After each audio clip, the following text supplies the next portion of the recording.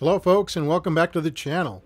Today we're going to compare the classic Advanced Dungeons & Dragons Monster Manual, written by Gary Gygax himself and first published back in 1977, with its Bizarro World counterpart, the Monster Manuscript, published in 1986 by miniature maker Grenadier Models.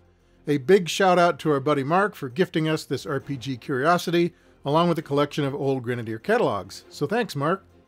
So the AD&D Monster Manual was the first hardback AD&D book, as I recall, predating both the Player's Handbook and the Dungeon Master's Guide.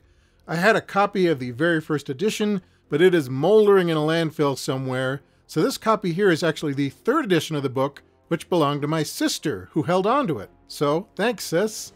The Monster Manual is, of course, an alphabetical compendium of all the AD&D monsters at the time, with each entry listing that creature's stats, quite often with a cool illustration as well.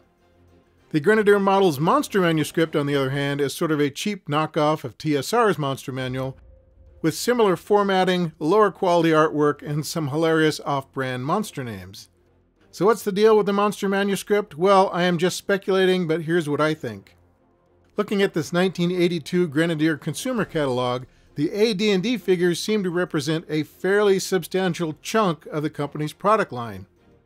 However, by 1986, a little company called Citadel Miniatures was selling licensed Dungeons & Dragons figures, which makes sense since Games Workshop had been an exclusive European distributor of D&D from 75 to 78 and still had connections with TSR. So it's probably no coincidence that that same year, in 1986, Grenadier released its own monster compendium, the Monster Manuscript, an adventurer's guide to fantastic creatures. As the Grenadier Bulletin explains, each of the creatures featured in the Monster Manuscript were to be produced as part of the Monster Manuscript metal figure sets. The 12 sets, keyed to the alphabet, would be released on a monthly basis, with each set consisting of 8 to 10 metal figures. Here is the Grenadier Models 1987 photographic compendium featuring some of the Monster Manuscript figure sets. The 36-page Monster Manuscript itself was free with the purchase of figure set number 1. And here are the actual figures included in the 12 sets, representing every monster in the Monster Manuscript. So it's worth noting that at the time, Grenadier was making figures for a host of other games, including Traveller, Paranoia, and Twilight 2000. They even sold Lord of the Rings miniatures. But it's quite likely that the market for AD&D figures eclipsed all those other games combined, which is why, I suspect, Grenadier engineered a way to sell D&D figures whether they were officially sanctioned or not. Okay, now that we have some context, just for fun, let's look at some AD&D Monster Manual creature entries alongside their low-budget, off-brand Monster Manuscript counterparts. We'll start with the classic Beholder from the AD&D Monster Manual on the left, and on the right we have a similar-looking but not quite exactly the same Floating Eye from the Grenadier Monster Manuscript. While the Beholder's famous eye stalks can cast various spells, the Floating Eye is equipped with a writhing mass of red tentacles that paralyze its victim and slowly drain the blood from its body. Next we have the AD&D Blink Dog on the left and the somewhat crudely illustrated Monster Manuscript Blink Dog, B-L-I-N-C, on the right.